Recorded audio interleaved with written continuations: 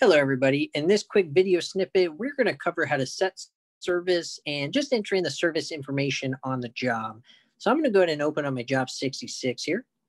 And then let's say that in this survey list, I actually served George Jorgensen at 86 Twizzler Lane. So I'm going to click on set service next to his name and address. And it shows me in the top right corner, shows me that green check. That indicates that this is the actual service information. So this is who I actually served, this person at this address.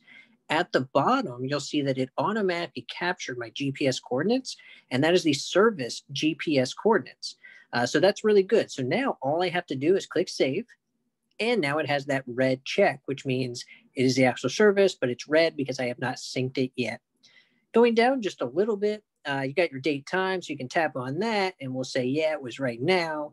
Type of service, substitute residential, click save, and you can see you just kind of keep going down the line and enter in the information accordingly. So on and so forth, you'll see your red dots. So let's just say that I've entered in all of that information. You click save in the top right. You have your red dot on job 66.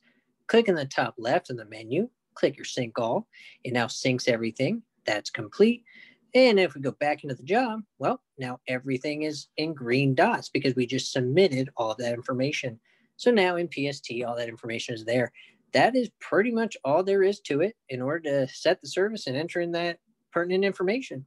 If you have any questions, feel free to give us a call at 407-679-1539 or email us at support@dbsinfo.com.